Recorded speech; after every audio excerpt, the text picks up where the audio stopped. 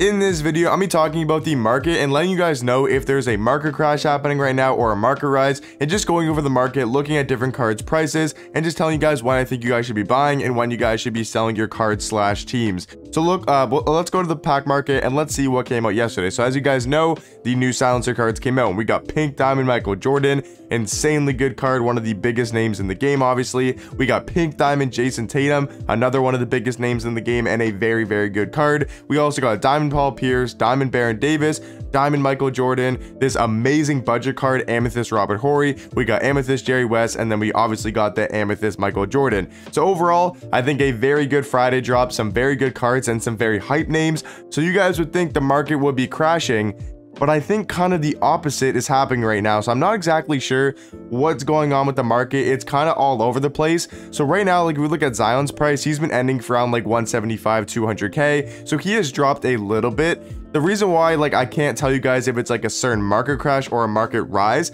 because some cards like Vince Carter, he goes down to like 225, 250, but now he's back up to 350K. So the market is literally all over the place right now. But Vince Carter, on average, has dropped in price because of Michael Jordan coming out. If we look at the Blake Griffin, he's gone back up in price like crazy, up to 250K. So I think there might actually be a bit of a market rise happening right now. If we look at Ja Morant, that price isn't true. He's more like 300 to 350K. So yeah, guys, it's kind of crazy. Like the market is starting to rise back up, which is kind of nuts just after we just got one of the best content drops of the year. So it looks like the market isn't going to crash for a while, and it looks like the market is just going to continue to rise or at least stay at its exact value. So now talking about when you guys should be buying and when you guys should be selling your squad. So what I'd recommend doing is right now, if you guys are like grinding the game, right, you're playing all these different game modes, unlimited, clutch time. If you're playing clutch time, for example, and that's like the main game mode you're focusing on, then I wouldn't really recommend having a bench. So for example, if you look at my bench, it's mainly just free or budget cards, and then my starting lineup is more like expensive and very good cards. What I'd recommend doing is if you guys are mainly just focusing on like 3-player modes or 5-player modes, not like a 10-man like unlimited, basically if you guys aren't playing unlimited or not grinding unlimited like crazy, then I might recommend selling your bench or just making your team a little bit worse and selling some of these expensive cards. Because like for example, if you have Vince Carter that's going for like 350K, like you might want to sell them. I think right now if you have some of these more expensive cards, like even a Blake Griffin, if you can get 250K for him, I know he's really good, I recommend picking up Blake, but not for that much. Like 250K, yes, he's definitely good. I got mine for 145. If you could get him for something like that, like 150, 175, then I would recommend doing so. But 250K, like there's just no way he's worth that price. I know he's really good. For example, if you have a guy like Ja Morant, I'd probably recommend selling him as well. What I'm basically saying is I would probably recommend selling some of your more expensive cards. For example, if you still have this Pink Diamond Curry, he's still 350K.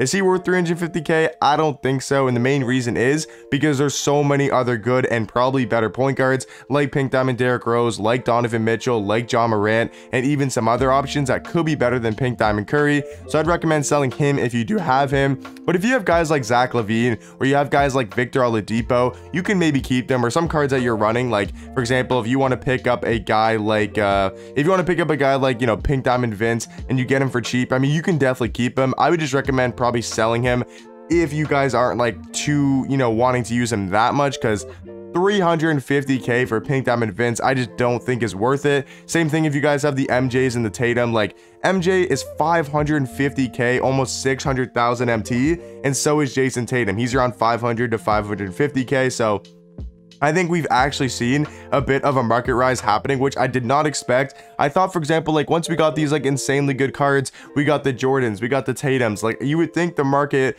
would start to, you know, go down a little bit, especially for the shooting guard position.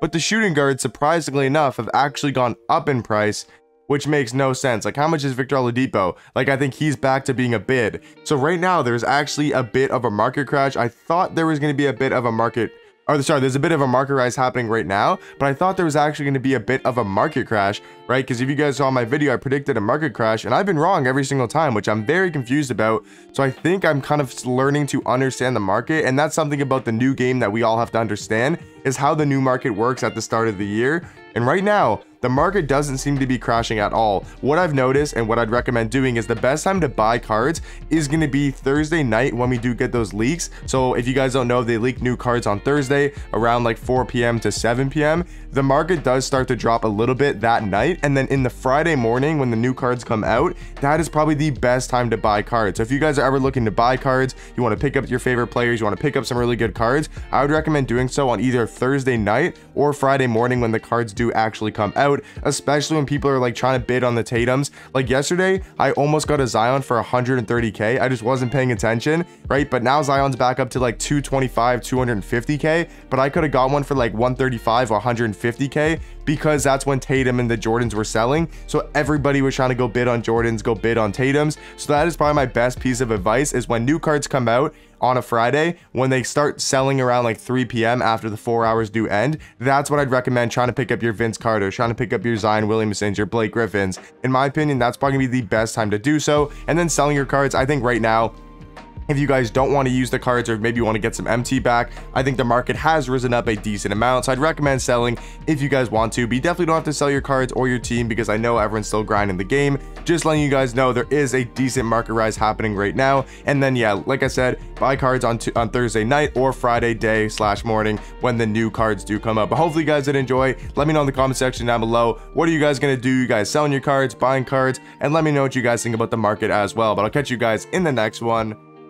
Peace.